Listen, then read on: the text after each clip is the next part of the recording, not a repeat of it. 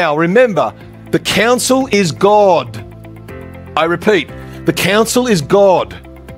We don't try and haunt them. We don't try and change their minds. We don't argue with them, and we don't threaten them with court, Tim.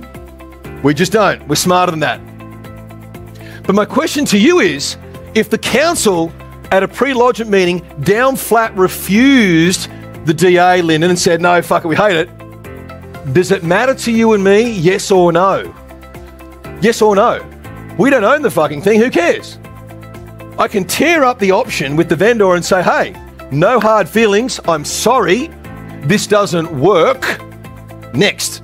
So I'm in a position of no risk. The great question, I don't need to put down $400,000 to find out it was a mistake. I can ease my way in through this pre-lodgement process and get direct feedback from them.